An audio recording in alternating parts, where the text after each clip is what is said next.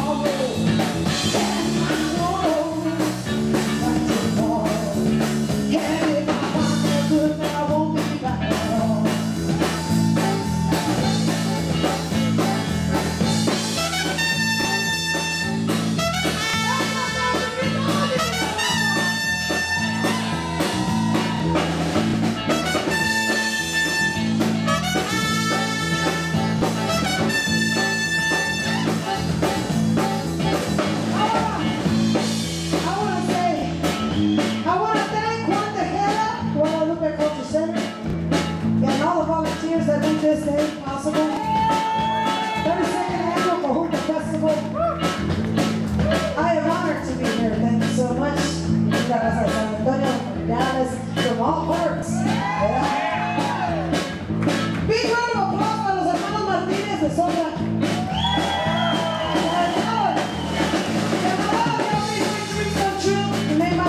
I always wanted to open up like that with Elvis Presley.